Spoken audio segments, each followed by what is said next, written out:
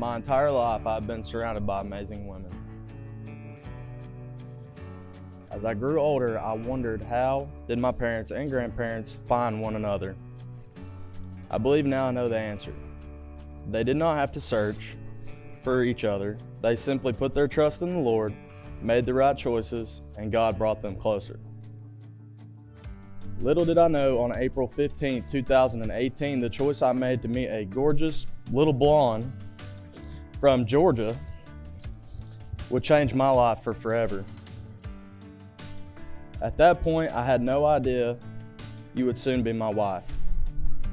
Paige, you are the woman that I prayed for over and over in my prayers.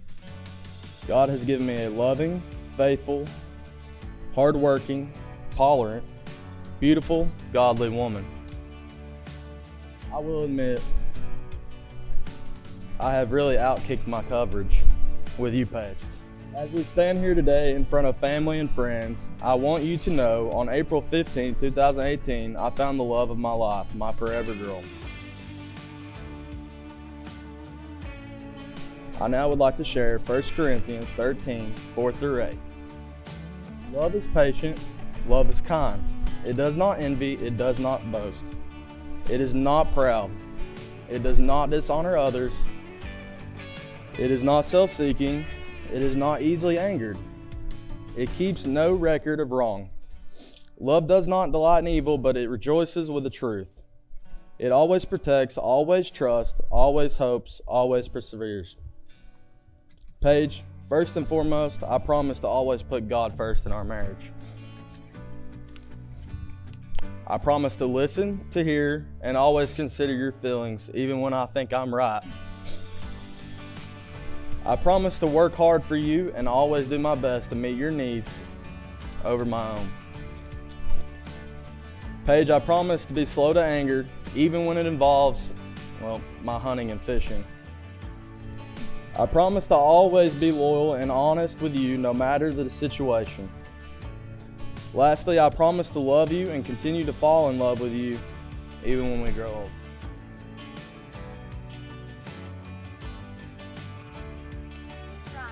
Today, I'm reminded why I fell in love with you 2 years ago.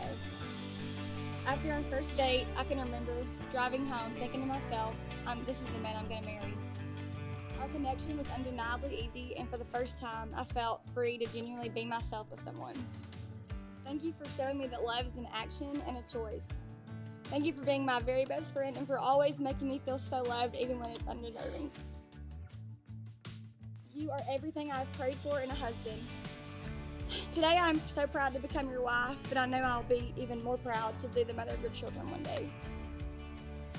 I promise to love you, honor you, and respect you every day. I promise to support you, encourage you, and always build you up. I promise to get better at making bologna sandwiches. I promise to love you through duck season, through deer and turkey season, and most of all, the dreaded football season. Seriously, all jokes aside, I promise to always put Christ in the center of our marriage. I choose you today, tomorrow, and I will go on choosing you for the rest of my life. I love you.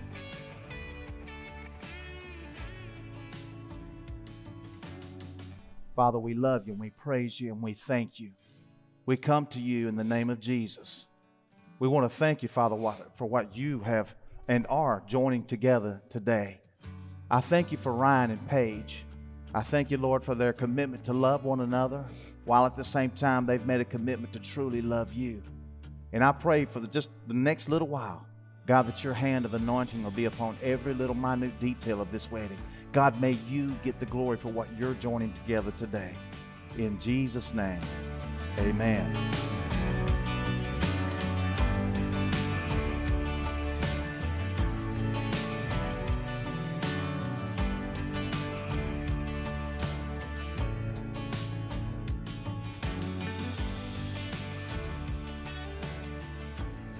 This is that moment, my brother, you have been waiting on. Woo! Ryan, you may kiss your bride.